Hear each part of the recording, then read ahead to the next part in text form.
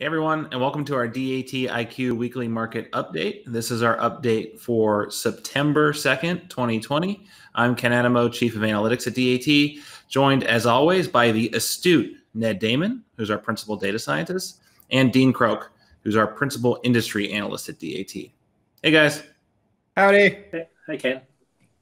So as typical, we are going to run through some of the interesting stuff happening in the market this week. I'll lead us off with some key points. Dean will take lead on market updates. There's some really interesting stuff going on in the market.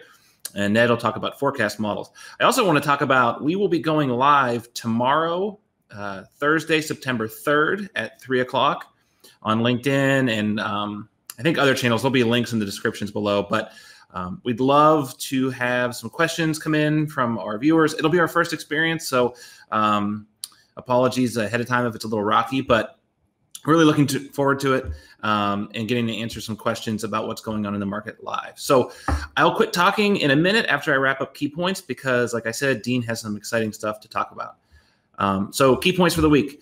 Spot rates continue to defy seasonal trends and pretty much all logic and continue to climb. So we had Hurricane Laura last week. And, you know, the impact there was very centralized. We put some stuff out on social and through the market update about the New Orleans markets and Houston, but kind of nationwide, we're continuing to see rates, especially for dry vans, climb. On the contract side, from our partners at FMIC, we're seeing spot market volume is jumping, but the contract volume maybe not so much. And as a result, we're seeing share of spot market increase up to 21%, right? Normally it's in the 12 to 15% range.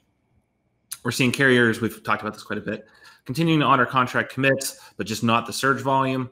And then lastly, on the capacity front, ATA reporting 3% fewer trucks operating this summer, which again is fueling the fires of the spot market. So with that, I will turn it over to Dean to walk us through the details. Dean? Yeah, thanks, Ken. I'm going to start off the supply-demand update this week with the dry van load board activity. Last week, we saw the load-to-truck ratio jump by about 11% to 5.73. It was fueled largely by an 11% increase in load posts on the spot market.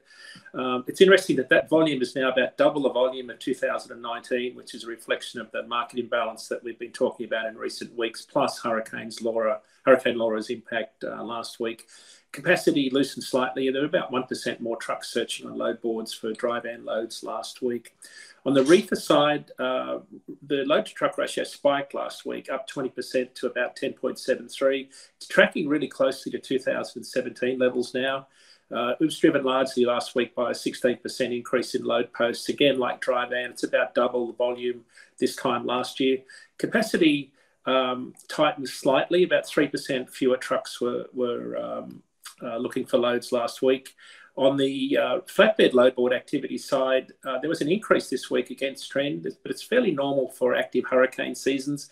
So it's tracking closely to 2017. There was a lot of building material activity being moved into the Gulf Coast and Florida markets in 2017 when Irma and Harvey hit. Load posts in the flatbed market last week increased by about 5%. Capacity tightened. There were about 6% fewer trucks searching for loads on load boards last week. So moving over to our market condition index for dry vans, focusing on the West Coast this week, as Ken mentioned earlier, there's a lot of activity there. After volumes being relatively flat for the last couple of weeks out of Los Angeles and Ontario, volumes are starting to trend upwards again, which is interesting. Volumes are up about 6% week over week after being flat. Rates continue to climb, though. They're up 2% week over week to $2.97 a mile, which is the fourth week for successive increases out of those large West Coast markets. On the Gulf Coast markets, Hurricane Laura resulted in New Orleans and Houston markets inbound volume spiking 20% week over week as emergency agencies staffed staged relief supplies.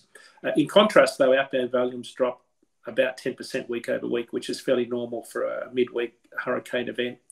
On the refrigerated market condition index side, we're starting to see the late summer, early fall apple season volumes start to emerge in states like Washington, New York, Michigan, Pennsylvania, California. If I look at the reefer volumes out of those 5 states, they're up about 12% week over week and 20% month over month. We start to see the Midwest markets, especially up in the Michigan Peninsula, come into their own this time of the year. Most of the Midwest apple crop comes from Michigan. Outbound reefer loads are up about 17% week over week. Volumes remain really strong out of the West Coast. The big produce markets, in particular Stockton, San Joaquin Valley, volumes are up 7% week over week. But interestingly, shippers and brokers found plenty of capacity. Rates dropped about 3 cents a mile to $2.88 a mile on the outbound side. And about 11% of those loads out of the Stockton market went to Phoenix, Seattle, and Spokane. On the flatbed side, the market index... Spokane? Okay. Spokane. Okay. The flatbed market condition index saw a lot of activity in the southeast last week. Obviously, Laura had a big part to do with that, with building and lumber material moving into that area. A lot of it was concentrated in Alabama, which is our number one flatbed state. Of note was the Decatur market, where outbound load volumes increased 12% last week. The other area to look at this week is the upper Midwest market of Cleveland. It's a fairly large market for flatbeds. Volumes jumped 18% week over week, and they're up about 50% for the month. But capacity is also tight. So for flatbed carriers looking for work out of there, rates are up about 2% week over week to $2.57 a mile. That's about 47 cents a mile higher than the national flatbed average, which brings us to our year-over-year view of spot rates. We'll start off with dry van. Dry van rates continue to go against seasonal trend. They're up to $2.11 a mile as of last Sunday. That's about 4 cents a mile higher than the highest weekly rate recorded in 2018, which has been our past high watermark for dry van spot rates in the last 4 years. Obviously, Laura was a factor in that. We looked at the inbound loads ahead of Laura. The 7-day average for dry vans spiked 23 cents a mile for loads into the Gulf Coast before Laura hit. And that was largely due to the emergency agency staging a large amount of freight ahead of the hurricane. Onto the reefer side, national average reefer rates are now at their highest level in the last 5 years for the start of September. Rates are up 3% week over week to about $2.28 a mile. That's a 6 cents per mile increase for reefer carriers last week. And rates are now 43 cents a mile higher than this time last year. On the flatbed side, year-over-year view shows us that rates are trending along where they were in 2017. They ended about $2.10 a mile last week, up 5 cents a mile. Rates are about 12% higher year-over-year. They're approaching 2018 levels, considerably higher, though, than 2017, when flatbed capacity tightened after a disastrous hurricane season in September. Rates that started what we saw in 2018 was the high rate rally. That started largely after the hurricane season in 2017. So, Ned, that's the weekly market update on the supply and demand side. What do you have for the forecast? Hey, guys, before we move on, I'm sorry, a little bit of a growing pains with our studio. The internet's a little spotty until we get hardwire, so I apologize for that. I had written down a couple questions, Dean. One was, I know we just came off DOT brake check, right? Did you see any impact related to that? And then part two is the DOT safety blitz was postponed from June until, I'm hearing right, September. And do you foresee any impact with that? Typically, you see a lot of smaller fleets, owner-operators take vacation. Especially if you follow them on social media, you'll see that they do take the opportunity to avoid those weeks, not because there's anything wrong with their vehicles. It's just because with ELDs, they can't afford the 3 or 4 hour delay that it takes for the heavy duty inspections that go on. So it's more a time factor than it is a compliance issue. Typically, when I've tracked telematics data in the past, I see about a 6% drop in truck activity around those particular weeks. So again, anecdotally, we saw a number of trucks take time off during the last brake check. This year will be a little bit different because it's more focused on the driver. So I expect a bigger impact this time around because the focus is on driver compliance and paperwork, which can be much more punitive for drivers. Cool. Sorry to jump in. I'll get back into the flow and turn it over to Ned, but I appreciate the insight, Dean. All right. So we have our spot rate forecasts. You can see in blue are the historical market rates measured by DAT, or I should say historical spot rates, because some folks have an idea that market rates are different than spot rates. And well, that's a topic for another time. Moving off to the right, we can see our various forecast models. In red is our short-term model. In green is our ratecast model. And then in between, we have our two blended models that are mixtures of the two other models in different proportions and in different ways. So for these models, we see there's initially a fair bit of convergence for the first week or so, but then the differential slopes are really what's taking over, where the short-term model is expecting there to be this continued up and to the right. The ratecast model is expecting that the kind of little neck or tilt you can see in the forecast is going to continue itself. And the blended forecasts are expecting, obviously, a mixture of these two trends. Given everything that I've seen, and obviously, if you told me this back in April, I wouldn't have believed you, but it's been up and to the right. So I see no reason why there's been any signs of anything tilting it more down. So I expect that the short-term model is going to be correct in this case, or more correct. And I got a question for you there. Yeah. It seems like just a few months ago we were talking about kind of a floor, right, for rates. Right. So, putting in an artificial lower bound. I mean, do you see any, or how often do you think about any upper bound? Like, how high could spot rates go for a dry van? From what I've heard talking to folks, 250 is kind of the limit at which a lot of the shippers that don't have the profit margins to absorb that kind of price are just going to stop shipping freight. I don't know whether or not that's true, because if shippers can pass along their the increased cost to consumers, then you might be able to see that continuing. But honestly, like, we're getting into uncharted waters here, and I'm very curious about how things are going to behave. What are your thoughts on it, Ken? No, it's interesting. I asked because I'm curious to get kind of the technical perspective. I think non-technically, in 2018, right, you started to see a lot of freight get bumped days out to, defer. Either you couldn't flat out find capacity, or you had to defer to try to get a little bit of a better rate. But yeah, I've been thinking a lot about, like, what is that upper bound, and when do the mechanics of the spot market start to change in a way that will, shippers will take action to minimize it. And of course, we're talking about national rates, right? I mean, it's over $3 a mile heading into Denver right now. Sure. There are certain lanes that have become one-way rates effectively. We're just looking at the national rates as sort of a wholesale barometer for what's going on. So to let you in. Yeah, to give like a little bit more technical context, I do have a saturating ceiling and a saturating floor on these forecasts, so it won't go up to infinity and it won't go down to zero. I put the saturating ceiling at about 250 a mile based on prior evidence and what you've seen.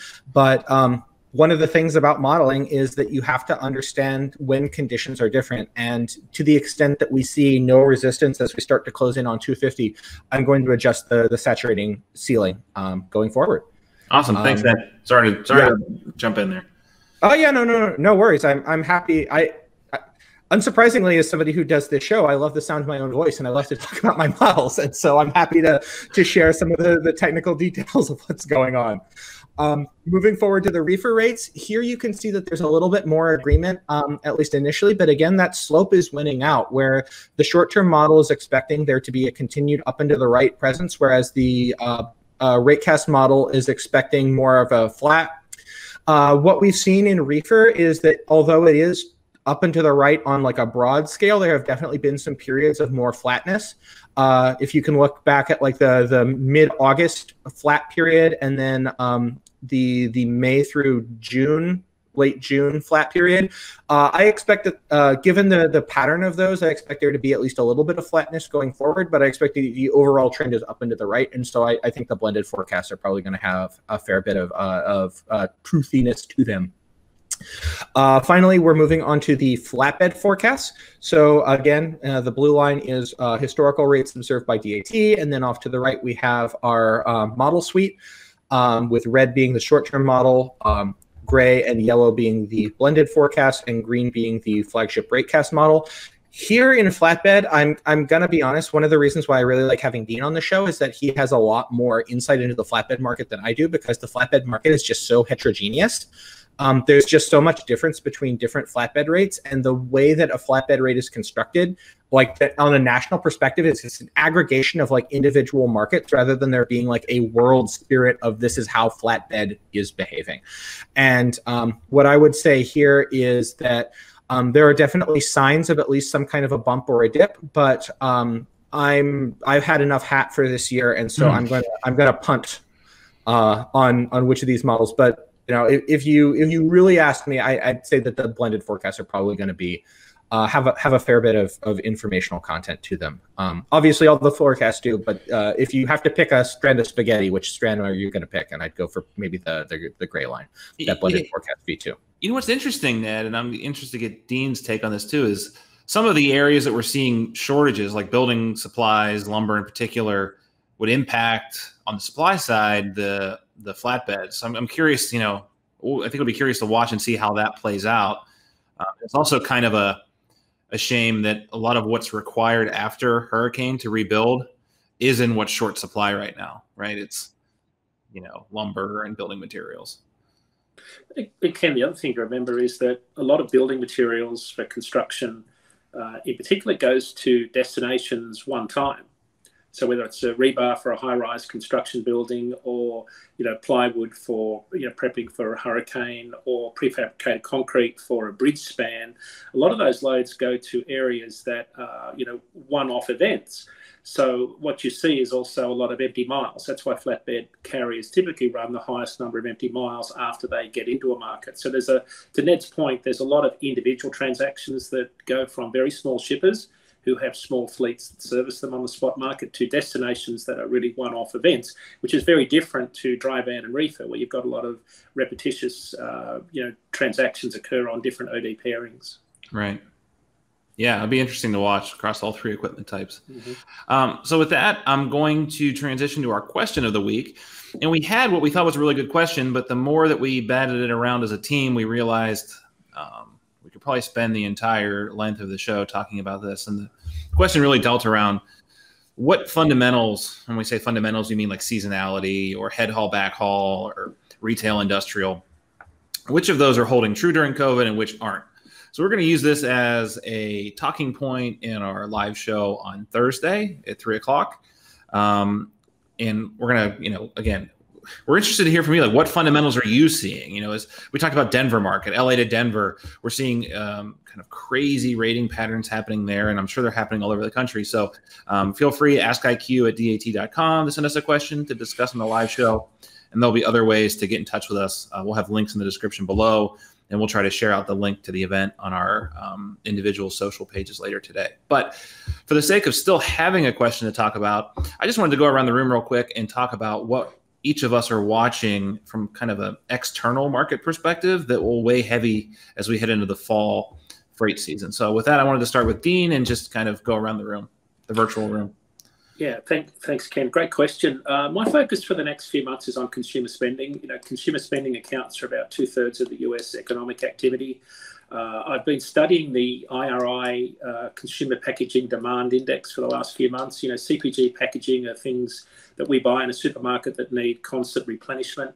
Even though the index for CPG is up 11% year over year, it's been trending down. It's down about 6% since its peak in June 21, sort of post the massive stock up that we had during the lockdown. So it's very interesting. IRA tracked the latest data that's available for consumer spending at the point of purchase.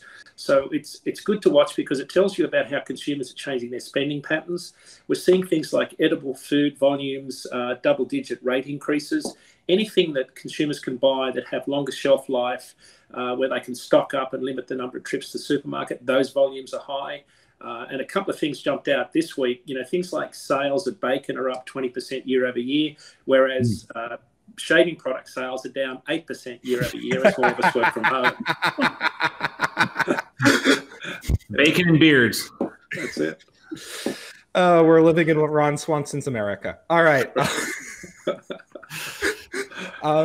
For my take, I'm really interested in following MCI. So one of the reasons why I like MCI so much, and one of the reasons why I follow it in general, is because it does have a leading effect on rates. And that's been historically true, but that's something that I'm really interested in seeing as things are going forward, whether that continues to hold, because there is a fair amount of strange behavior.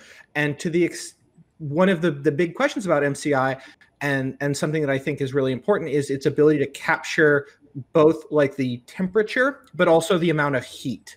And that heat, rather than just the temperature, I think is going to be really kind of put to the test as markets shift and as things change. And so I'm looking really closely at it. All right. I appreciate the shamelessness as always, Ned, to talk about a DAT product. And for those not familiar, Ned's talking about the DAT Market Conditions Index, which we launched this spring, which is a really great way to compare markets, relative heat and strength, as well as weakness in and out. I'll just wrap it up with a couple things I'm watching. I think the biggest story that we're not hearing a ton about, but I think it's really a big deal, is some of the rail surcharges we're seeing coming off the West Coast. We all know that there's been this flush of imports, especially in the West Coast ports like LA and Long Beach. A lot of that stuff comes off the coast inland via intermodal. And with some of these surcharges, we're essentially seeing the rails say no thank you to smaller shippers moving freight inland. So that will almost necessarily spill over into the truckload, over-the-road truckload market.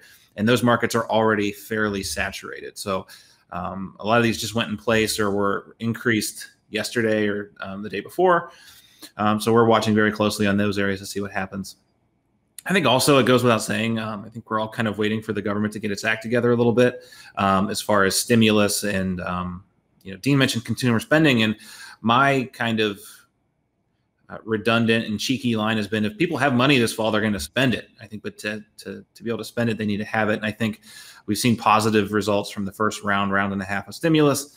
And I think folks are counting on another round this fall. So that'll be important to watch. But with that, I'm going to wrap it up for the week for this pre-recorded show. And again, plug our live show on Thursday at 3. There'll be links in the description below. You can catch Dean's long-form market update, which is outstanding and chock full of information at dat.com/market update. And then lastly, if you have any questions not related to what we talked about here or the live show, you're just genuinely curious about what's going on out there, or you're seeing something funky that you can't explain, I would suggest not calling Ghostbusters, but rather writing askiq@dat.com, and we will do our best to help you out in a timely fashion. So with that, we hope to see you Thursday, and we're signing off for now. Have a good one. Bye, all. Bye-bye.